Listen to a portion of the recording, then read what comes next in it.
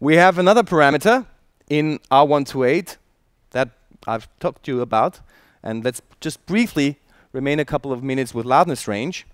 And that is based on a statistical measure. I've talked about that yesterday, so you know it already. It's based on the distribution of loudness levels, excluding the extremes, so that not this one gunshot that we heard in this excerpt of No Country for Old Men would bias the loudness range measurement. And TC Electronic, as you know, has developed that algorithm and gave it to EBU as an open standard. So here you've seen that yesterday too, an example of the matrix, yeah, a movie you all know, with two prominent, humps here. Here is the statistical density. So you have here is all the dialogue. Here are most of the action scenes, and loudness range now anticipates the distance between the average soft and the average loud parts of a signal. So loudness range would, in that case, in the matrix, be that kind of region and area, and for the matrix, it's 25, and we measure it in LU. So 25 LU is, for instance, loudness range for that. And we now can use that measure too for many purposes, to just, for instance, decide whether we need to do some dynamic treatment to our signal because it's just too dynamic for the living room. Or we can also use it to, purpose our whole program, our whole channel for different distribution platforms. If it's for podcasting or internet streaming, we can say, okay, we only allow a loudness range of 10 LU, for instance, because 25, 20 LU, whatever, will never fit into that kind of distribution platform. And we also can check, just a second, we also can check whether something has been done to our audio signal through a chain.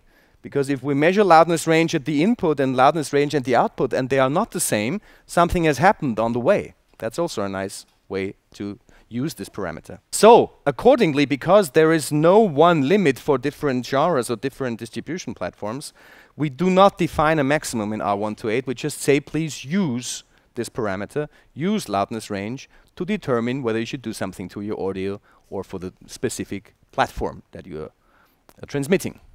We do define a maximum true peak level, nevertheless, and that is -1, and dB true peak, as you know, is the measure now. It's dBFS measured with a true peak meter.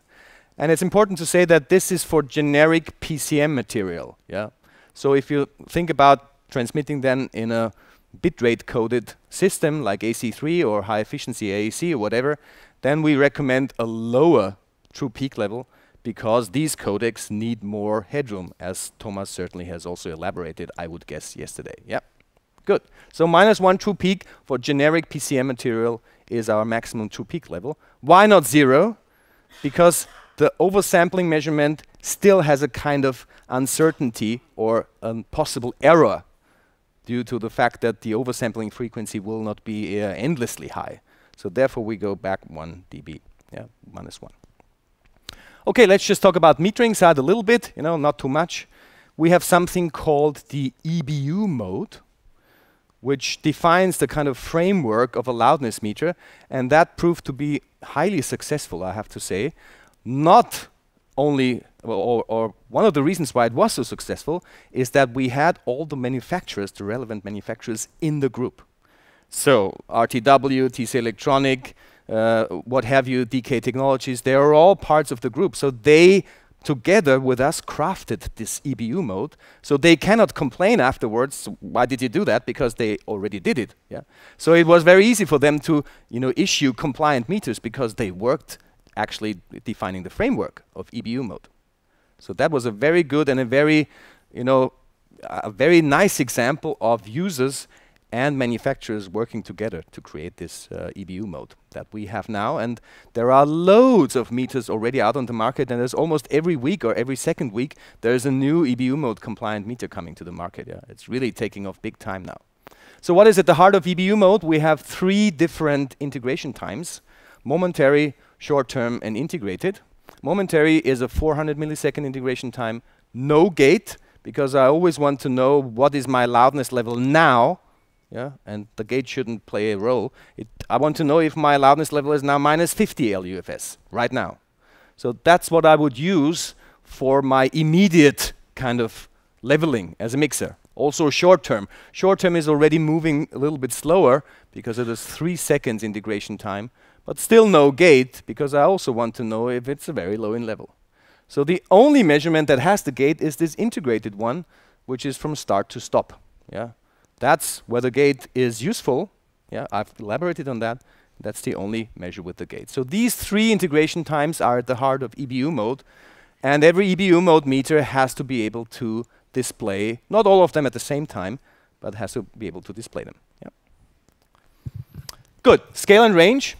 We have a few variations here. This is, for instance, the scale with a relative display, so with 0 LU as the reference. And that's, I think, psychologically interesting, because for unexperienced operators, they like the 0. You know? They like 0, and they like it to be at almost the same position that they have been used to in the QPPM area. So what we can do is just secretly during the night exchange the QPPM to a loudness meter and tell them, yeah, you 0, that's okay, yeah, you still keep 0. And behind it, of course, is minus 23 LUFS. So 0 LU in an EBU mode meter has to be minus 23 LUFS. That's also one of the applications of the relative measure LU. Yeah?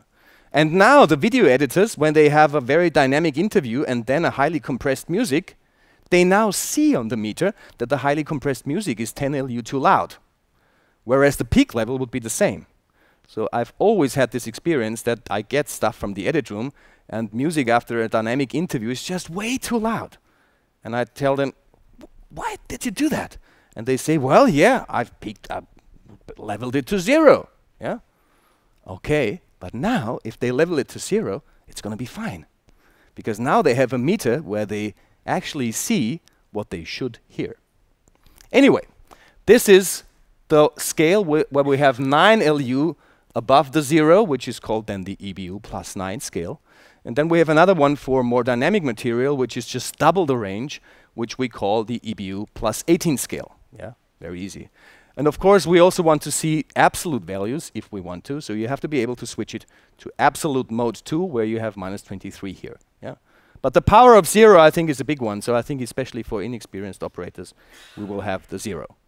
Okay?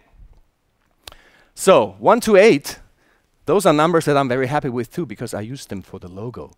And I see Mauro with a T-shirt with the logo. It's unbelievable. So I took the EBU colors, a little bit of warping, a little bit of rearranging, and we have the happy, smiling face. So that's our logo for all our loudness work. And it's on the cover of every of our documents. And it's not only a joke, but manufacturers can actually use the logo to indicate compliance with EBU mode, which manufacturers do. Yeah, they use that. So that's nice. So a smiling face. Okay, Silvio? Ah, yeah, okay, you don't smile. Damn it. Yeah, he's always grumpy, you know, it's really bad. All right, let's summarize. Let's find our strategy for the way to loudness nirvana. So one of the foremost results of that, of all that work, is that it's good to use and trust your ears again. Yeah? They are the best loudness meters. So use and trust your ears. And we're back to that. That's really cool. That's really nice. Dynamics and contrast are rewarded. Contrast is something that is essential to every art form. When there is no contrast, it's boring, you know. In painting, in music, in sculpture, whatever, contrast is at the essence of every art form. So if you have a picture like that, it's boring. There's no contrast at all. But with contrast, it's nice. Or this one, boring. Contrast, yeah. We have black and white, we have quiet and loud, we have all these things. Contrast is important, and with loudness normalization, contrast and dynamics are rewarded again. Loudness normalization is the key to this, yeah. And it's happening now, so it's not a question of, yeah, it maybe comes in 5 years. It's happening now, so for you, you have to decide whether you stay out of the game or not, because it is happening. So I'm very confident now that we are really changing the world now. There is no turning back, in my opinion, now. There's a lot of really encouraging signs that this is going to happen now. Yeah? So you really should become the Zen master in your facility of loudness. Okay?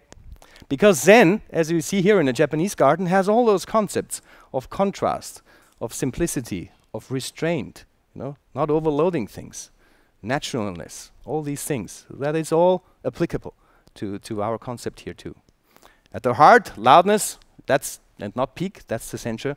We're in the middle of a revolution, so on the way, dramatic drum roll, to a better world. So we have this chance. Now, when in your life as a professional do you really have the chance to change the world? And we have it now.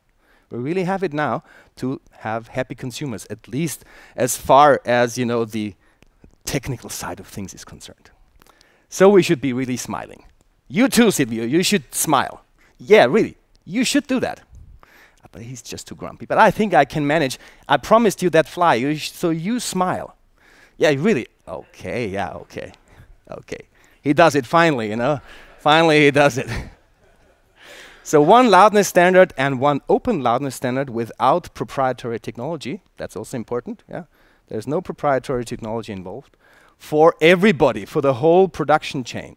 So production, distribution, transmission, to the very end, to the consumer. So that's great. So now Silvio can get his fly, finally, yeah.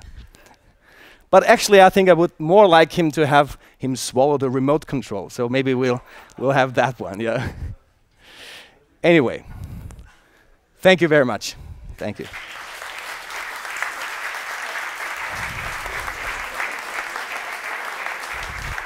Thank you.